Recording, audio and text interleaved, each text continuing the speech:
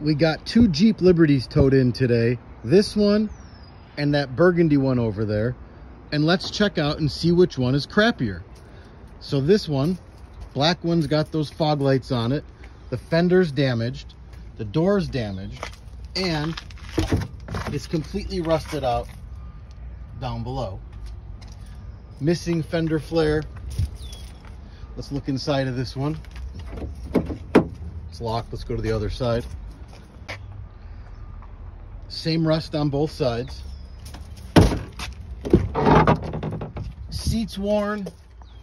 Can't see the odometer. Last oil change 222,000 miles, and it was probably leaking coolant. So that's this one. Oh, it stinks like dog in here. Dog smell rating, I would say, is a 7 out of 10. There's all the dog hair.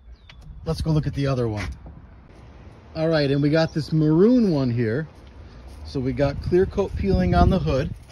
We got the same body side rust. This one's actually missing pretty big chunks out of it. All right, let's go walk around this real quick. The window's taped on. Windows held on with tape. Oh. Missing half the door.